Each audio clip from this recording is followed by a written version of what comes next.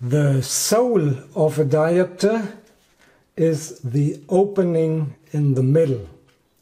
It can be just a simple disc metal like this one with a 1.1 hole in the middle, or a high-tech aperture like this IRIS.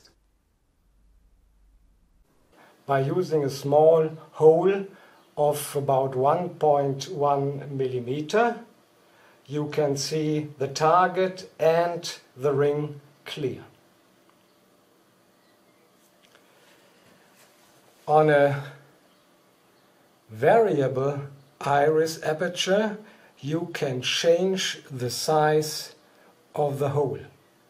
Normally it should be something like 1.1 millimeter, like we have it here in the moment, shown by the point on the top of the iris. And this you can now close down to 0.8 millimeters, where you will see nothing. You can open it to 1.8 millimeters, which you will never use as well. Normally just start with 1.1, and if it looks a little bit too much light on the target, you can open it a little bit, and if it is too much light, you can close it. Play around 1.1. This is the best for your aiming. And next opportunity with this special iris is the use of filters.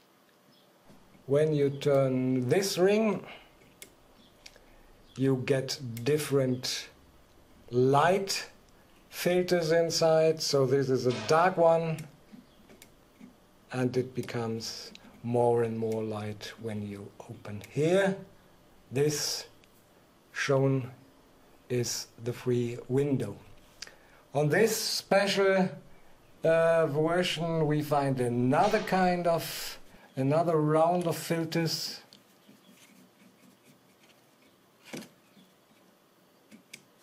So you find the green one, you find the yellow one, you find another yellow, and a free window again.